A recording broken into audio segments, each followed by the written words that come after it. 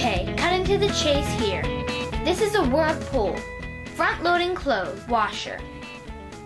It would stop working in the middle of a cycle and we'd get some weird error message on the display, which we indicated that it was having some sort of a draining issue.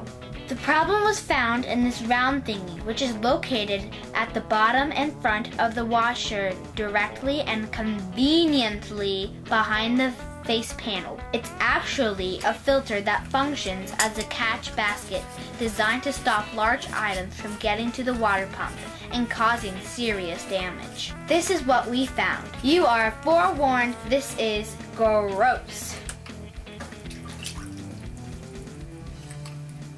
And there was the problem. It stinks too.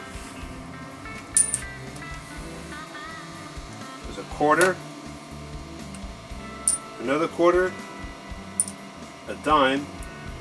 I've already saved 60 cents. A blindfold, piece of a toothpick, another quarter, and a lot of hair. Ew! Now with that thing out, you can see inside of here.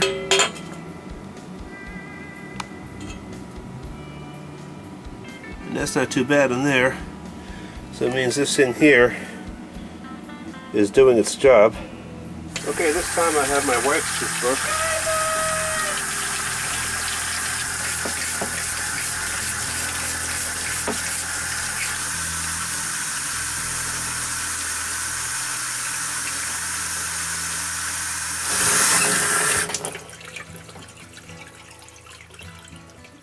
Good enough. Now this part is very important. Don't forget to put it back in.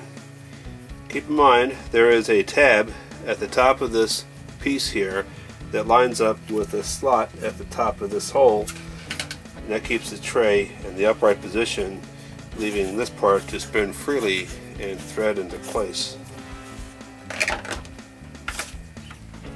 Okay, while you're at this and cleaning up the clothes washer, don't forget to clean up the soap dispensing tray as well too. It comes apart and you can scrub it up and get it all nice and cleaned up. I already cleaned mine. I forgot to take a video of it. You don't want to watch that anyway. Don't forget that underneath this tray, at the bottom of this tray, there's this piece here, and it snaps into place here. And I had to very carefully take it off so I don't break this tab that holds it in place. But when I took it off and I cleaned it out, before I cleaned it out, there was a whole bunch of this dark matter. I'm not getting into it. Anyway, when I took this off, there was a whole lot of just black gunk inside of this, and I scrubbed it out, got it looking nice and clean again, and right there is actually a little speck of black gunk left over. Got to take care of that. There, it's gone. Alright, now, so that'll snap back onto place like so, and it's all ready to go. We hope you found this video helpful. The next video in this two-part series will show how to take apart the washer. Thanks for watching. Please don't forget to like and subscribe.